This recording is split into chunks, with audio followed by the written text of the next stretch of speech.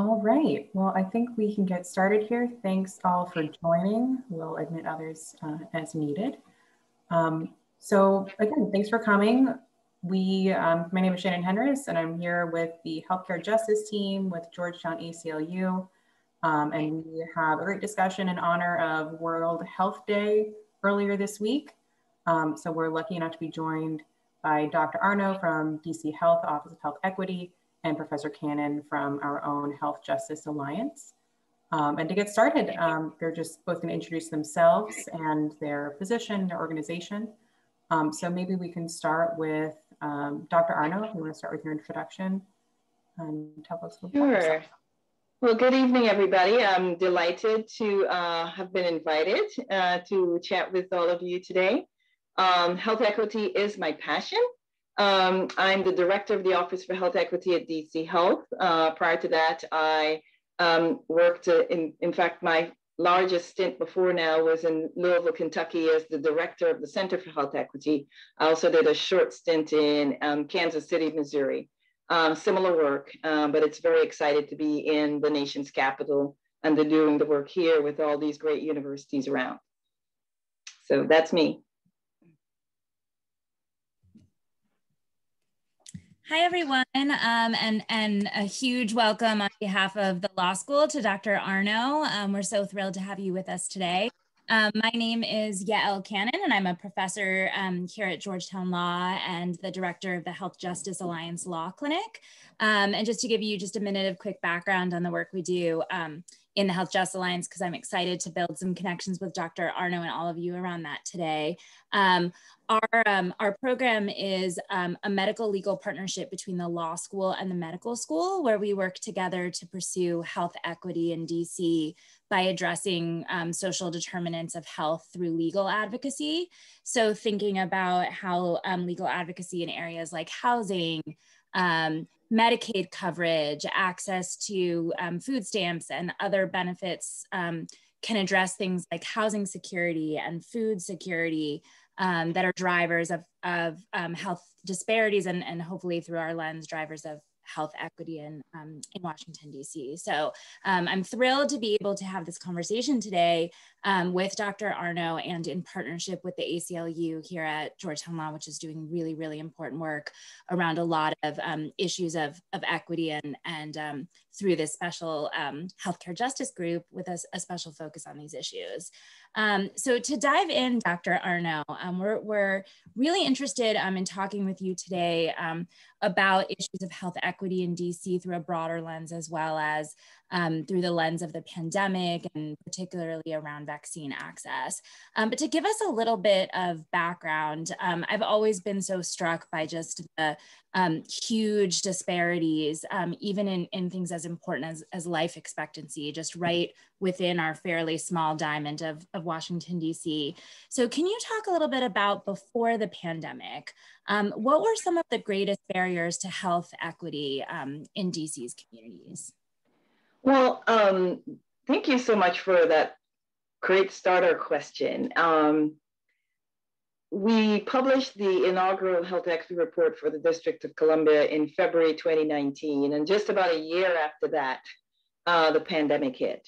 So what is unusual about the Health Equity Report, the first of its kind in DC, I built one of those already in Louisville, Kentucky, but it really goes beyond the traditional notions of health disparities, and it really talks about framing and reframing the question of what drives health.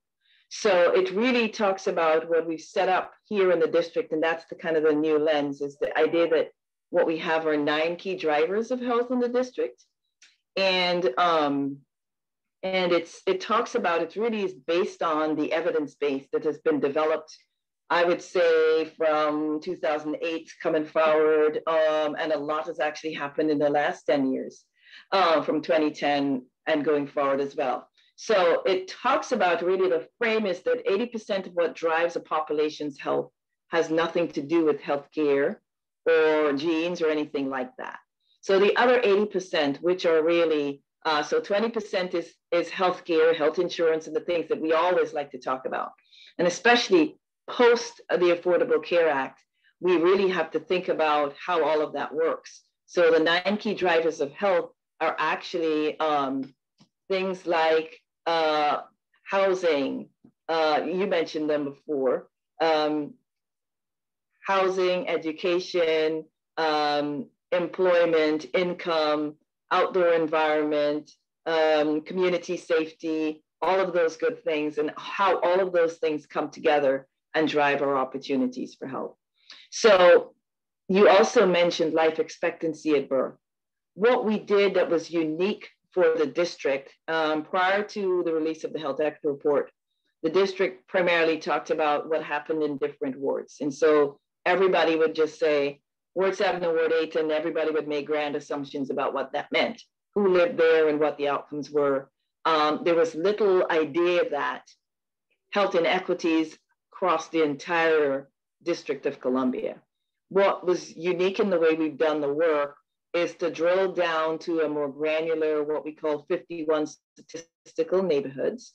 And so they're the 51 neighborhoods, they are statistical, so they're not what people would call this is where we live. This is not Georgetown and the traditional boundaries of Georgetown. It's really very much tied to census tract. So that's why they're technically proximal neighborhood groups, but all that's technical. So really, but what we see ultimately in the end, when we map all of those 9 key drivers, including access to health insurance, what we see is the same pattern repeating over and over again.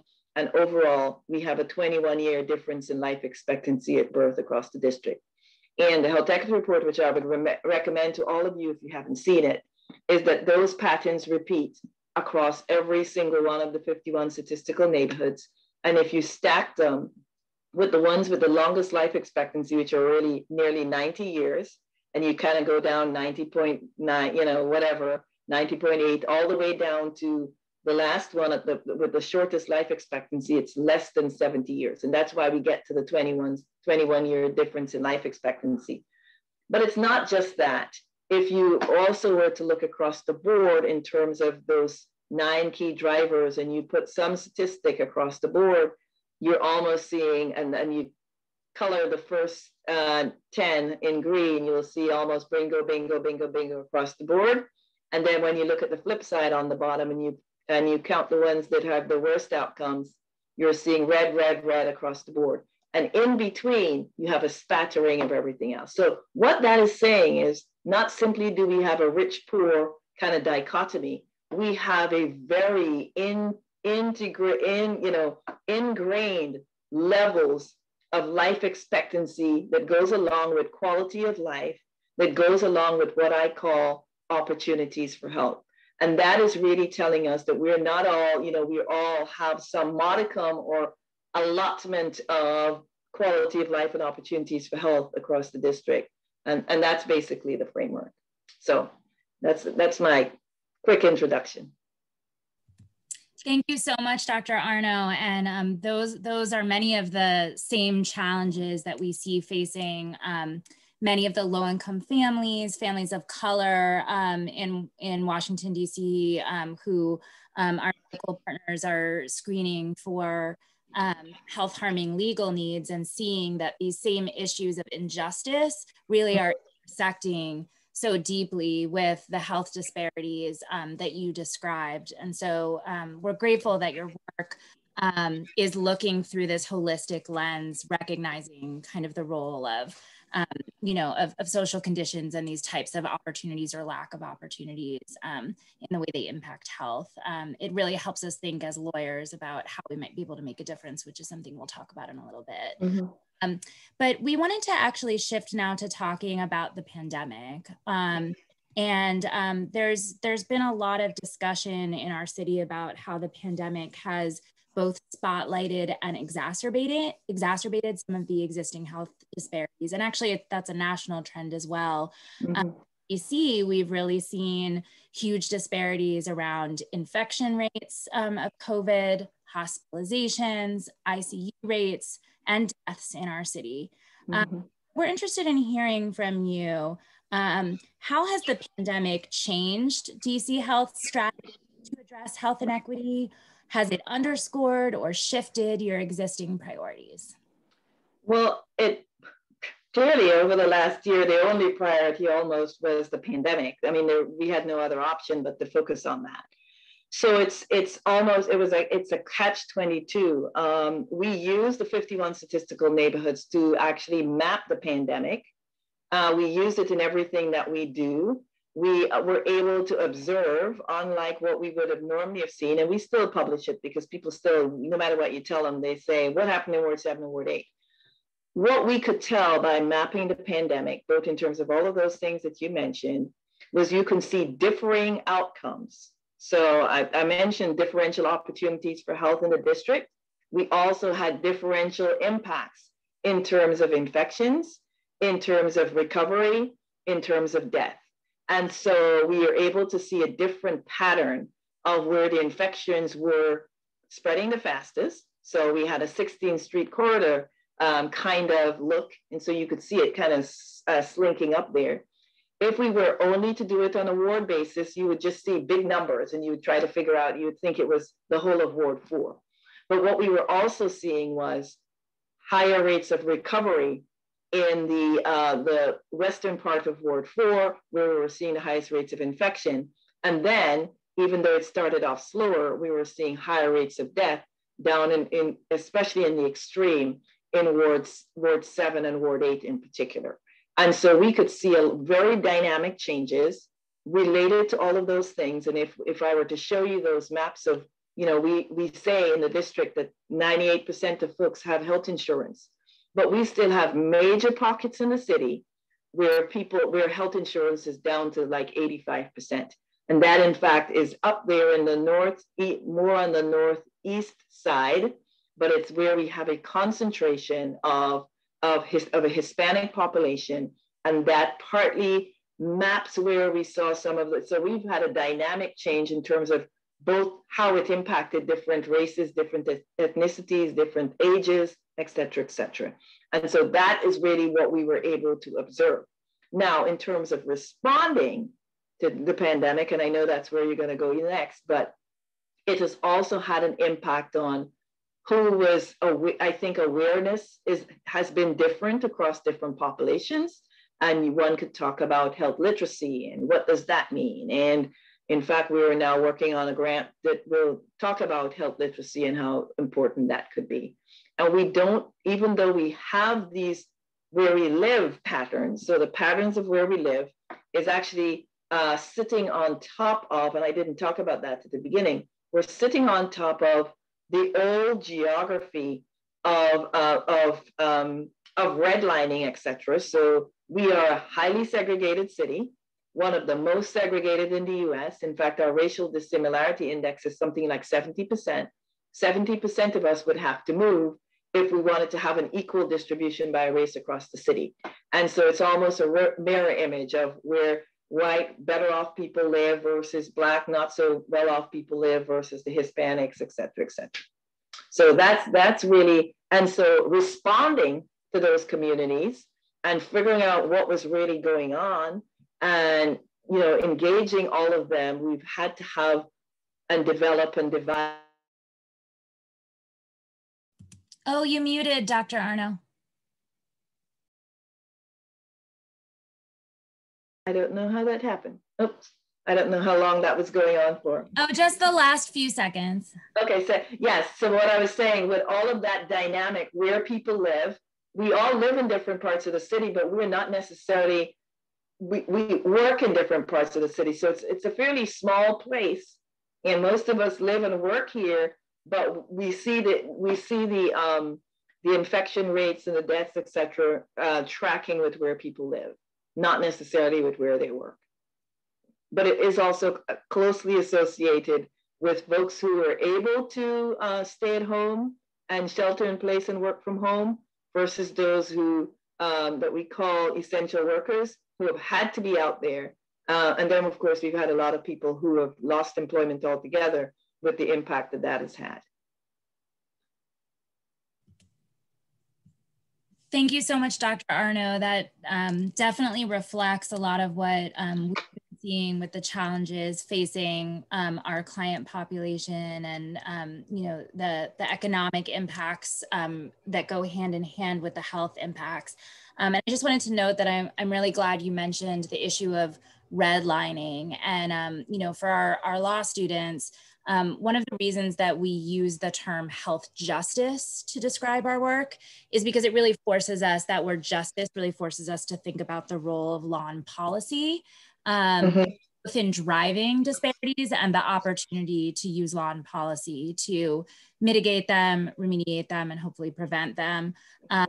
But when you mention redlining and this history of very purposeful discrimination and segregation and the deep history of structural racism, some of the things that you're talking about, they were intentional, and law and policy was there to facilitate these separations and these differences, and now we're seeing the multi-generational impacts of really horrible law and policy. And we can think about our role as lawyers and all of you as aspiring lawyers in what we can do to change law and policy and support the work of people like Dr. Arno to address those. So thank you for making that connection for us. I wanted to ask you about vaccine distribution in DC, and we're going to talk about that for the next little while. I know our students are really, interested, and people around the city and the country are kind of watching equity issues closely around the vaccine rollout. And, there's been a fair amount of media coverage in DC about sort of inequities, especially early on as the vaccine distribution kicked off. So I wonder if you could talk about that a little bit. What have been some of the greatest challenges in planning for and implementing equitable vaccine distribution in DC? Well, and I think you're right. I just wanted to, there's something that I should have kind of framed some of my conversation earlier. I didn't mention it, and I will get right into the vaccine thing. Whenever I speak about health equity, I usually sort of go through a health equity, what I call a health equity 101. And that really frames whoever I speak to. I typically start with this notion that, and I think I did mention that, health is more than health care. Health inequities are neither natural nor inevitable. Your zip code may be more important than your genetic code for health. The choices we make are shaped by the choices we have. Structural racism acts as a force in the distribution of opportunities for health, and therefore all policy is health policy. So where does that leave us in terms of how are we going to react once the pandemic is here? So all of those things we have to take into account as we plan. The pandemic, we knew we would be better off if we implement the policies that we needed. We knew also that it was relatively easy for some folks. I think the estimate is like 60% of folks who work in DC have jobs that they could easily go home and do it. I did it. I, in fact, have not been in my office since more than a year now. Physically, I walked out of there. I went back on a Saturday just to make sure I got the things that I needed, and that's been it. But for a lot of folks, that's not been the case. And it's also, we've already talked about how we are highly segregated. So it's segregated by race, it's segregated by income, and it's segregated by jobs and all of those things. If I were to show you maps, there are neighborhoods in Southeast where up to 60% of folks who don't have a car. And we know that folks also don't have, and the transportation options in that part of town are less than in the center of the city, let's say in Ward 1. And so folks in those areas, we deliberately put the vaccine distribution sites in those areas to try to be responsive to that. However, what we knew, we did several surveys and we had several folks, I think nearly 6,000 people answered the survey. So we have good quality data telling us what people were thinking about whether they were going to take the vaccine or not. And what we were finding is that there were significant differences by race and ethnicity in terms of people's intent to take the vaccine. So some of what we were seeing when the vaccine got released, again, were not necessarily big surprises. we were seeing that amounts the Asian population, 93% said they were going to take it, and only 6% said they would not. For the white population, for the Black population, it was down to 60%, and some 39, nearly 40% said they were not going to take it. For the Hispanic population, it was more in the 85%, and for the white population, it was 95%, right? So some of that is also related to folks and their social context, whether they're, I know that I was sitting at home and obviously I work in public health, but you know, almost every day there was a press release, there was so the folks who have the luxury, and I always point to myself and several others who can sit and watch and read the news and do all that stuff, kind of know bit by bit by bit what's happening, and even about the vaccine. And so I think there's a lot of just, some of us are picking up this knowledge by osmosis, and the rest who are, let's say you're driving a bus or you're doing some other kind of work where you don't have the luxury of keeping constantly in touch, and then when you get home. So I think there are a lot of things that have transpired first to inform that process. Then, of course, you know, we had disinformation and all of those things that contributed to that and made it worse. Some of it deliberate, some of it just lack of knowledge. So so we started, of course, with putting the major kinds of places, and we were, you probably know this too, we were severely limited in the number of vaccines that we were getting from the federal government when it first opened up. The recommendations from the CDC also said that it's a good idea to start with the healthcare workforce. So even if I were to give you what was happening in the healthcare workforce, the numbers were not dissimilar to the ones that I just said by race and ethnicity. So we are also in a situation in the District of Columbia where our population of around 700,000, more 710,000, kind of doubles during the daytime. We're also the hub for healthcare in the region.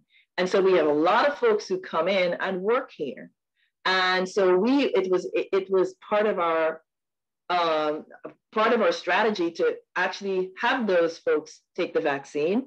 And then we did some negotiation with our partners around the DMV from Virginia and Maryland, and they gave us some vaccine. But there was also some tension, political tension, between the federal government, who undercounted and did not want to budge in that situation as to how much we had. So we started off in that situation where we have limited vaccine, we have people who have more knowledge than others, and we have a whole lot of folks who don't want to take it, and a whole lot of people who have the wherewithal to go get it when it was available. So we have had to be quick on our feet to transition and evolve. So we transitioned and we evolved. So even though we put it in particular areas, if you think about it, if you were working in downtown DC and you can't get home, or whatever your travel situation is, even if the vaccine is on your doorstep, if you don't have the kind of job where you have flexibility, where you can go when they say, come get the vaccine, you can't go at X time or run out the door just because it's available. So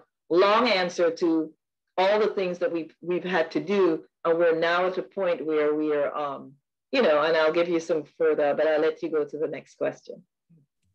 Great, thank you so much. Well, you teed up the next question perfectly, which really focuses on some of the shifts that DC has made. So I know, you know, one thing that has been followed closely and actually got national coverage is just the shift in sort of the way the appointments system was rolled out, and concerns at the beginning of it sort of being a free for all, that meant, like you said, the people who were at home and could refresh the screen and had internet and had a computer and weren't taking care about childcare help of several children at home and things like that. Those were the people who were able to get on and get the appointments, and we those inequities as a result.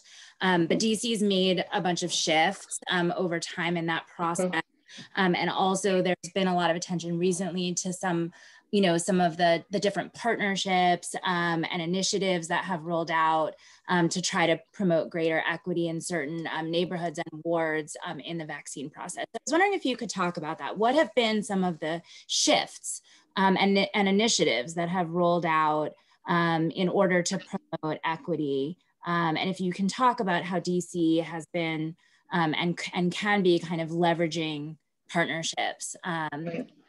Well, the first set of problems that we had, apart from the issue of much greater demand than supply, so that was the first thing. The second thing was just trying to figure out and then putting things in a particular place and it not working. We did learn some of that before we had the vaccine, because even when we were trying to do people doing tests, people could get tests anytime they wanted. They weren't necessarily using it. So we were building on some of that learning through that. We had a lot of technology challenges too, right? So the technology challenges were severe.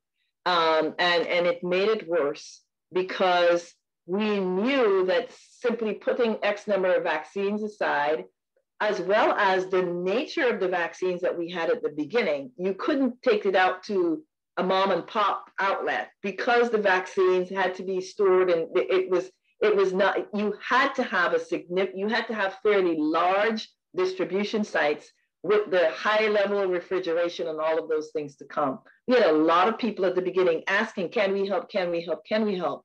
But we had to say, your role needs to be more of encouraging people. So we had to be doing multiple things at the same time of trying to educate folks who said, we had some folks who said, well, I have a lot of folks who come here to the farmer's market. And we're like, well, yeah, they're coming here to the farmer's market or whatever it was, or to pick up groceries, but it's not enough of them to make the cut, to make it worth the while. And you have to, we also don't let any old person deliver vaccines. So you need to have a partnership with the healthcare providers. So those things became pretty complex. The technology also was a major issue. We've had several, I think it was Saturdays, we had to shift around the dates. We had to prioritize some zip codes above the others. And so more recently, what we did was to shift from everybody go out and grab a vaccine to folks actually registering in a central repository. And then what we started doing was distributing them. So even before we got to that, there were some relationships where the federal government was trying to drive vaccines to pharmacies and all of those kinds of things. So it was very confusing and very complex. At this point, what we have is 30 to 40% of our vaccines go to healthcare partners, so hospitals, FQHCs, and health centers. Another 30 to 40%, and I'm just saying that just generally, are in that new public vaccine distribution pool where people are registering and then we distribute them. And then 20 to 30% are in special initiatives. So I'm going to talk about the special initiatives first. The special initiatives are the ones where we're trying to address the folks who probably would not get covered in the first two buckets, right? So they're the folks who are maybe elderly, in public housing, stuck at home with no transportation. So we develop partnerships with the housing authority. We develop partnerships with all different kinds of folks to uniquely target particular groups that could not reach out to get to those others. We did all kinds of different things. We tried and we tested different methods and models. And then now that I can, and we're still developing more and more of those as we go forward, even as things have changed literally today. And so for the vaccine pool, I think that's pretty interesting. I think one of the things that happened at the beginning, the mayor basically required that we had a pretty firm vaccine strategy. We had to do major investments and working with Google to update the initiative. The special initiatives included partnerships with One Medical to do school and childcare. Kaiser Permanente did MPD and others, the housing authority, et cetera. So those are the kinds of things that we did. In the vaccine place, and I'm trying to get my data, it's hard to remember all of these things. We had the way the vaccines are currently distributed based on need, and in terms of the several zip codes that we are targeting.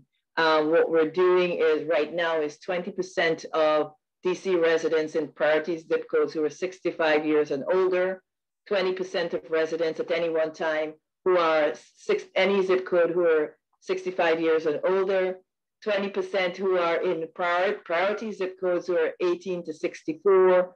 And so that's what we're doing. By the time we got to the point where we had the central repository, I think within a few weeks, we had 144,000 folks who had registered. So now we're more in the mode of prioritizing. We put it into this, our first mode was 65 and over, healthcare workers. Then we went to 65 and older. Then we went to folks with prioritized conditions. And we are, as of today, and following the government trend, now that we have a lot more vaccine available, we actually will be moving to anybody above 16 years and older who wants the vaccine starting in April 12th. We're not even having to wait until April 19th. And that is largely because we've given out 89% of our vaccine at any one time, and we've been doing a really good job. We've expanded, so even though we couldn't do a whole lot of large vaccine sites that other places did, we had a series of about 4 or 5 high throughput vaccine outlets that we developed, and that's really taken us a long way. At this point, I think we're at like 14% of district residents who are fully vaccinated, and maybe somewhat more of that who are at least have 1 vaccine. So we're on par, but we're still a little, with all of the different shifts that are happening, just to be candid, we've fallen back a bit. We were ahead of the curve at one point, but we've got some good compliments on the way despite the challenges that we've had, we've got a lot of kudos for being one of the best in class in terms of our website and some of the things, the information that we've shared. And are you seeing some of the equity gaps in vaccination close as a result of some of these initiatives and partnerships? Well, yes, we have seen significant improvements in that. Now that we are prioritizing some zip codes, we're seeing the vaccine uptake to be a lot larger. One of our major challenges have been, and this is throughout the healthcare system, we don't always have good data. So as you start working with partners, you don't always, their reporting back has not been on par, so we are not always able to report. So that's one thing. We don't always have the race, ethnicity, and all of those other data pieces that we need. We also did not put up a barrier that said, if you're saying you have X condition, and I'm not saying people are being dishonest, but I'm saying we have not been, kind of making those kinds of barriers where folks who may not have everything together. So we've been trying to be fairly fair. I don't want to call it lenient, but I think we've not been putting up barriers and turning people away. And when vaccines have become available, or if they haven't been used up at the end of the day, we're not preventing folks from, just give it to somebody who happens to be there. But again, you hear a lot of stories of how that has either been a positive or a negative. Thank you. And I think I have 1 or 2 last questions, and then we're going to turn it over to the students. So I was wondering if you could just look forward now for us. What are sort of the immediate next steps for DC Health in terms of promoting equity at this point as you look forward? And also what lessons can we learn from the pandemic that will, sort of most help the city combat health inequity? Well, I think we at DC Health knew we had a problem, right? A year before the pandemic. We actually had a health literacy plan, or a campaign that we had planned that we wanted to roll out.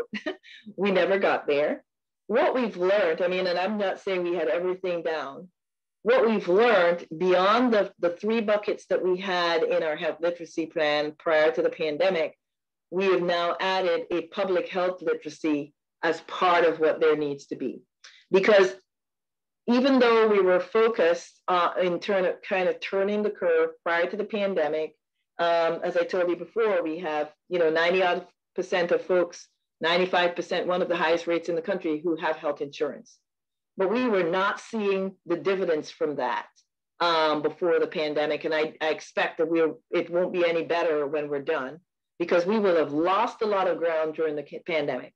So our original plan talked about health literacy, health insurance literacy, understanding your benefits, all of those things. People were still in the patterns of going to the emergency room rather than taking advantage of preventive health care. So we've got to do that and then some, because we now have to really think about which is what we've been doing. And again, just getting the message out has been difficult. Difficult for all kinds of reasons. It's not always that people can't get to all of the things that we see are barriers to health care or accessing health care. I think we also note as a barrier to accessing the information or the public health information for the pandemic, as well as the vaccine. So we've got to work on that as one of the first things. But I think the other things that we have to see, so we have to deal with issues of access to healthcare and healthcare quality, because we still have that structural and institutional racism that we talked about are still prevalent inside of the healthcare system. We have to deal with the social and structural determinants of health. I didn't emphasize that at the beginning. There has been a habit of only talking about social determinants of health. And social determinants of health would say, and I'm glad the kind of work when you're talking health justice and you're talking about housing, it's more than just, here's a small amount of money, go get a house, but then after that benefit is gone, you're on your own. It has to be much more about the structural drivers that are not only producing inequitable outcomes, but are continuously recreating the inequitable outcomes. So the folks who live east of the river, for example, we in our heads think that, well, housing is cheaper over there. So people who are on a more constrained income can live over there and enjoy a relatively good quality of life. What we do know, however, when you even at those lower incomes, those lower housing prices, because their incomes are so low, they're still spending more than everybody else as a proportion of their income on housing. And the quality of that housing that they're purchasing, even though they're not homeless and they have a roof over their heads, they're living in a poor quality environment frequently with a lot of none of the amenities that most of us assume are required for a good quality of life. And that includes not enough grocery stores, not high quality transportation. We talked about that before. So those are the kinds of things. So we've got to address access to healthcare, the social and structural determinants of health. So the structural determinants of health and the laws and the practices. So there's something called health in all policies, which I think I mentioned. So when we say health in all policies, that P is for policies, programs, practices, and laws. And so there is a diagram in the health equity report that talks about the importance of structural determinants of health. And if we don't change those laws and those practices, including the influence of structural and institutional racism, we will continue to see these things self-perpetuate themselves over and over again. So we got to do that. But by and large, we don't have the opportunity to say, oh, we're going to work on education first, and then we're going to do something else. There is enough work for all of those 9 key driver sectors to do the work in terms of thinking about the structural drivers of inequities where they live, learn, work, and play, as well as things like the Housing Equity Report, which followed the Health Equity Report's release. And it's talking about disaggregating and the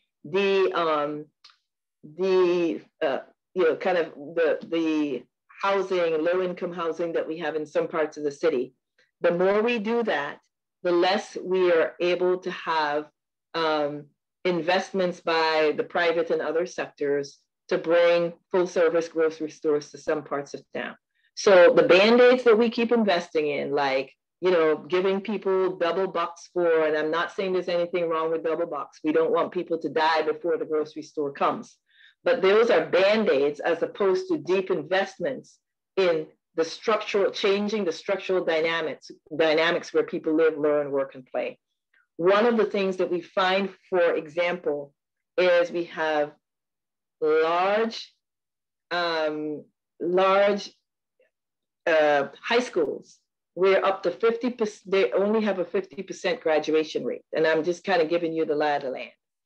if there's supposed to be 200 kids or 400 kids in the class, and we have schools that large, and it's a 50% graduation rate, it means that year after year after year, we are letting kids leave school without a a high school diploma, and we know right off the bat that they're going to live 5 years shorter. It's not an automatic thing, but that's what we generally see. So those folks become the parents of tomorrow with low wage jobs and all of the other things. And so it keeps cycling through one to the next. So I think ultimately the recommendations at the end of the health equity report talks about the need for two main things: proactive multi-sector solutions need to drive meaningful transformational change.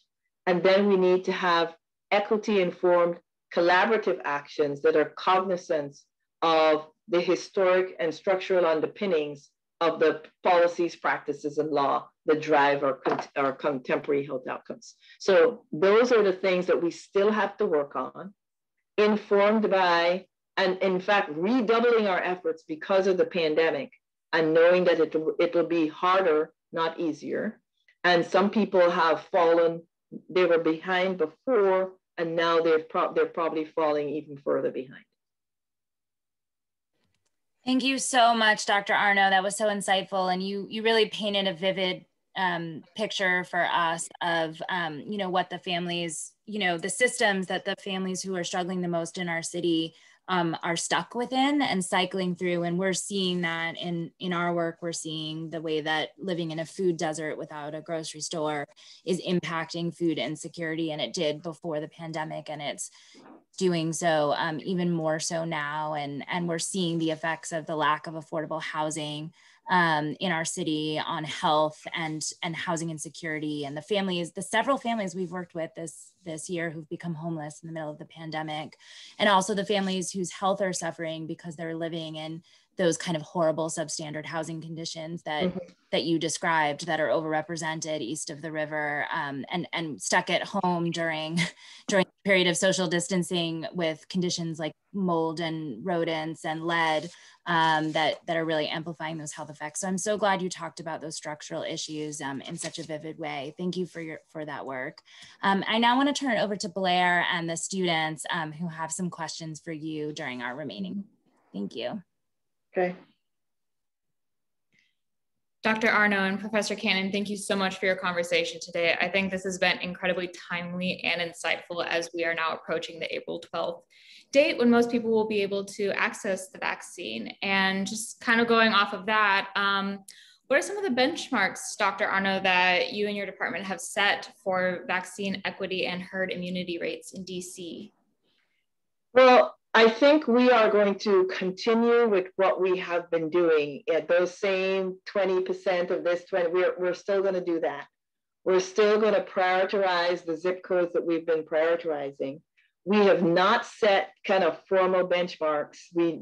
Our goal is to get everybody vaccinated. We've started buddy systems to encourage people to, take somebody. It's not quite like take them to the polls, but help folks out. So I think those are the main things. Our biggest concern is that folks stay on the sideline to the point where we get past where there's a lot of vaccine coming into the city, and then they have not done what they needed to do. In fact, because there was so much hesitancy, we probably moved forward faster through the different gateposts that we had planned for the vaccine. Because, for example, we still have folks who are healthcare workers or frontline workers who have not taken the vaccine.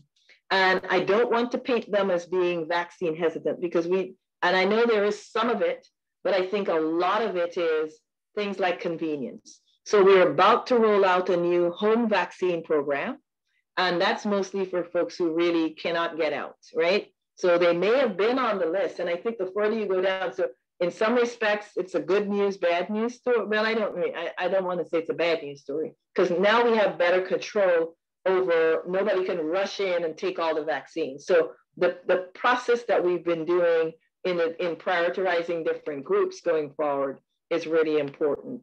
But I think those are the primary things that we're going to be doing. We've learned a lot through this process. As I talked about, there is also, we're going to be doing more major investments in doing more of the work that we've been doing in terms of building partnerships. And as I mentioned, doing a lot more in the vein of health literacy. If we get we're wanting to apply for a grant, we're doing some work on that, because we really think that we should leverage folks' interest in health and health literacy.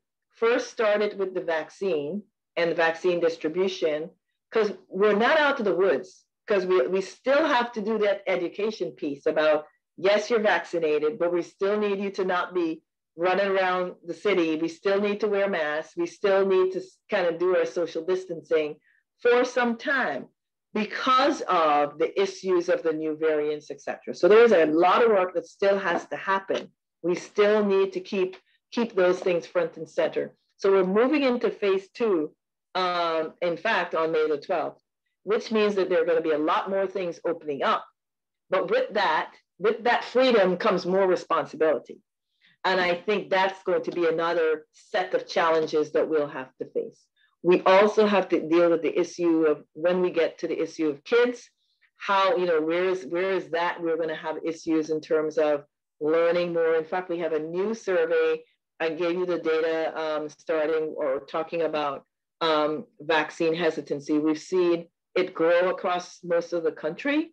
We're doing another set of survey work to see where we were. So we are hoping to see a lot better outcomes going forward. Thank you. And I'm now going to turn it over to Eric Taylor, who I believe has a question. Good evening, Dr. Arno. Thank you for being here tonight. It seems that the pandemic is really one of those memorable chapters in American history where a lot of people recognize that we can never repeat this crisis again. And I think of, when I was growing up, the biggest crisis of our time was 9/11. And it seems as if after 9/11, the American government took very proactive, deep steps to avoid that happening. And I think many people today have no fear in going on an airplane. You think the American government is demonstrating the same level of urgency in terms of a pandemic? And I know a lot of people in my generation are sitting here wondering, will a pandemic like this ever happen again? Because we don't want to see something, like this happen again ever in our lifetime, right? Mm-hmm. As we look, as life returns to normal and people go back to their everyday lives, and you think about 7-8 years from now, will that same urgency be at the forefront of our government, or do you think we're going to have a long-lasting just fear in the back of our mind that at any moment, a pandemic can break out and we go back to what we're dealing with right now? So what is your, I guess it's more of a, what is your hope or optimism in the future in terms of sustaining proactive response to this issue? Well, I think I have a mixture of a healthy respect. I think that's what I think hopefully the pandemic will build for all of us, a healthy respect for how important not just knowledge about health, but our individual and collective responsibility, I think, is what is really important. And we saw when that was lacking, what happened. We're seeing people respond. We've seen different kinds of responses all over the country, and what that has meant for all of us. So I hope, if nothing else, everybody appreciates and has a healthy respect for the importance of public health. And that's why I said we did not have public health in our health literacy line items of the campaign we were going to build. We now have it. And I'm not saying, it's not that we are public health practitioners, but I don't think we fully appreciated until now how important all of us are and all of us buying in. When we started off in the district, and I think the district has actually done better than a lot of places, even though overall, and I'm not saying, I'm not negating the fact that a lot of folks have suffered, but we've actually held up a lot better than a lot of places. And there's been less, we haven't had a lot of folks kind of, angry in the street or in a store or wherever. People have mostly complied. So DC Health, as I know the mayor's office has said repeatedly, that we've appreciated the cooperation of district residents. But how do we keep that up?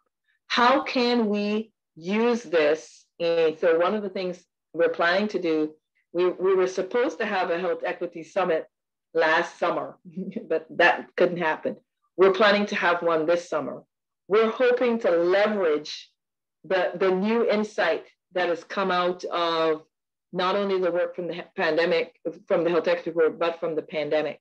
So the other work that I'm doing right now is looking at the impact of COVID, not just simply to measure the poor outcomes, but more to frame up what the opportunities are. So I like your question, what the opportunities are for us to utilize this policy window. I mean, I think we have to think about that. We're in a policy window that has demonstrated, you know, we say it, we've been saying it, we're all in this together, but you know, all of us who had the luxury of staying at home were afforded that luxury because there were a lot of people who were frontline workers that we suddenly were calling all kinds of fancy names that we did not appreciate them before.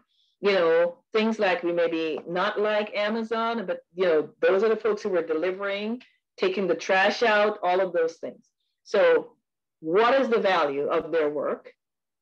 How do we protect them? And what is our collective responsibility to make those things happen? So I think we need to leverage that healthy respect for the pandemic and to make sure and to learn that it doesn't happen, and to learn collectively and that it doesn't happen again. And I believe we have just one more quick question, either for you, Dr. Arno, or for Professor Cannon. I think this would apply for both of you. But what are some of the steps that law students can take to promote healthcare justice and health equity? I'll let you go, Professor Cannon. Okay, and I would love to hear your thoughts, your closing thoughts, Dr. Arno. But I would say come get involved, you know, with our work at the Health Justice Alliance. It's really exciting when Dr. Arno uses words like collaborative and multi-sector, because you can hear as she talks about health that she really has a holistic vision for what it means to have health and well-being in our city and nationally. And that is so important to closing those gaps. And so it's really exciting that we have this opportunity at a place like Georgetown to come together across sectors, to have medical students and law students learning about these issues, working side by side, thinking about these problems holistically, and thinking about the solutions holistically, thinking about how we can bring the best of our various disciplines and approaches together, how we can let the communities we serve lead us, and you know, tell us how we as lawyers can you know, support the things that they want for and deserve for themselves.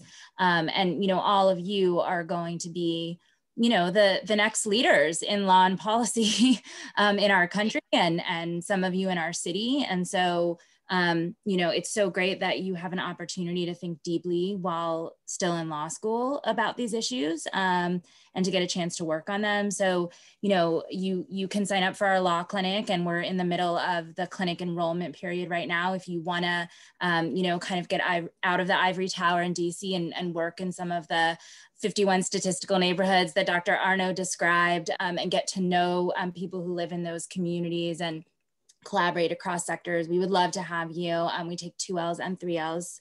And I'm happy to talk to any of you offline about the clinic.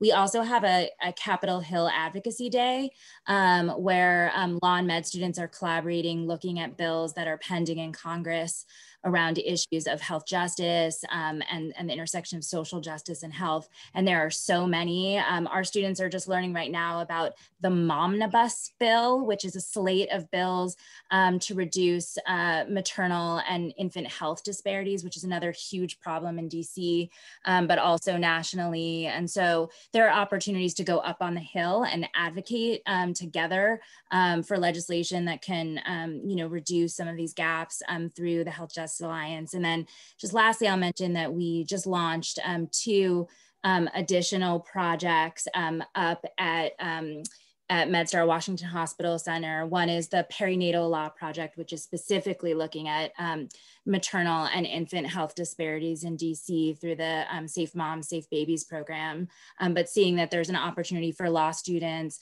and attorneys up there to actually advocate around some of these social and structural determinants of health for moms and babies.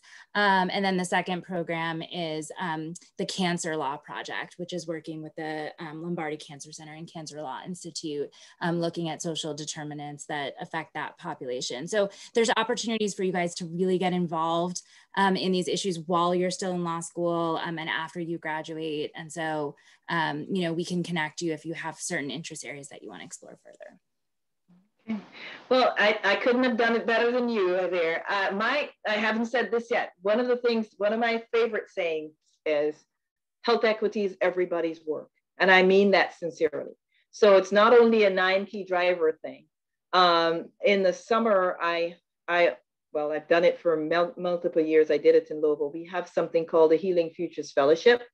And we actually engage young people. So there's a high school fellowship for rising sophomores, juniors, and seniors. And we try to select them from all across the city, total of 25.